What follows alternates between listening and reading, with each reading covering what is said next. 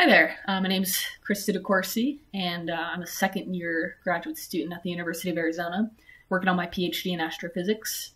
And I did my undergraduate at the University of Florida, got my bachelor's in physics and astrophysics, and so the reason I'm making this video is because I did a research experience for undergraduates back between my junior and senior year of undergrad, and I did that with the National Radio Astronomy Observatory. I got involved with it because I knew that I'd have to have research experience to get into graduate school, and that was the goal. I had such a great time with it with the REU that I ended up getting rehired the following summer as a graduate intern, and so I had 2 projects with them.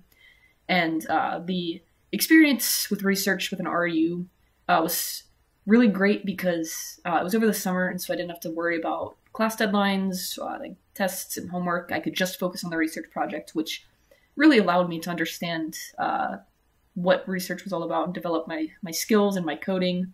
I made really great connections. The advisor I'd worked with wrote me a great rec letter and knows the guy that I'm doing research with at U of A. Really, the project I'm doing now for my graduate school career is entirely based on my work with NREO.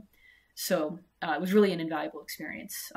I think I was accepted to U of A, and I've had success so far on my project at U of A because of my background at NREO and the skills that I built with that REU. I plan on continuing the research I'm doing and staying in kind of a radio astronomy realm for a little while. So yeah, it really was what inspired all the work that I'm doing now.